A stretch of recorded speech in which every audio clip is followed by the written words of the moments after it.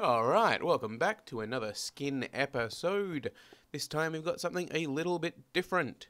Now, ordinarily I like to go for completely original things, but I'm making an exception for the hapless astronauts of Kerbal Space Program.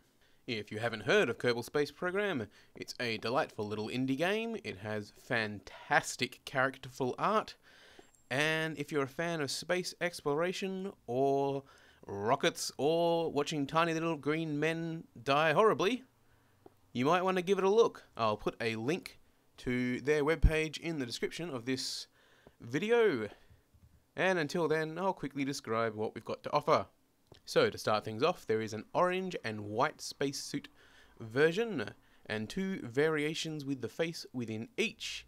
Either the freaked out looking Kermal, who's afraid he's going to die, or the completely in control Kermal, who's ready to go to the moon.